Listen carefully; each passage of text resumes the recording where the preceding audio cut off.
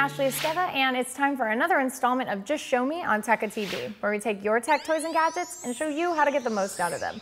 Today I'm going to show you how to save and download a picture from the internet to your Windows 7 PC or laptop. Now, with the advent of online photo sharing and the decrease of use in film pictures and making copies of things, you definitely want to know how to save and download any pictures your friends might snap of you that you like. So let's go onto our Windows 7 laptop and let's open up the internet and let's look for a picture that we'd like to save. And you can also do this with anything on the internet that's an image that you see unless it's protected by code. So you won't be able to right-click on it. That's how you know you can't save it. So let's type in family portrait in Google. And we'll see that the very first stuff that comes up is a bunch of images, which is exactly what we're looking for. I really like this old-timey image. Looks like it came from the 1800s.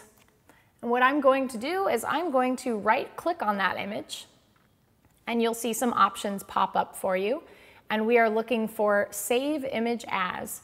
And once we click on that, we'll get a prompt to name the file, and they will usually already have a file name attached to it, but you can rename it anything you like. So I'm going to go ahead and just leave 1889 Family Portrait. And you can see before you hit save, you want to make sure that you know where it's going. So you can see right here it says Tekka and then Downloads, which means it's going into your Downloads folder. So make a mental note and then click on Save, and you'll see your download screen come up. It says, hey, this is downloading, and depending on the size of the file, it may be almost instantaneous or it might take a minute. And then once you're done with that, you can actually close out all of your internet windows. You can open up your Explorer, which is found on the bottom in your taskbar. It looks like a bunch of folders. And if you hover over it, you can see it will say Windows Explorer.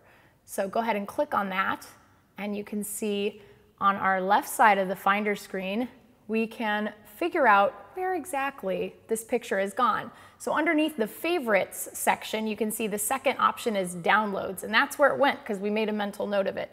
And you'll see once you click on that, there's your family portrait right there. You can check it out, you can open it, you can have a slideshow, you can burn it to disk. There's all kinds of options in Explorer for you to do with this picture. And that is how to save and download a picture on your Windows 7 PC. I'm Ashley Esqueda. That's been Just Show Me on Tekka TV. Be sure to check out tekka.com for all of our other content, and we'll see you next time.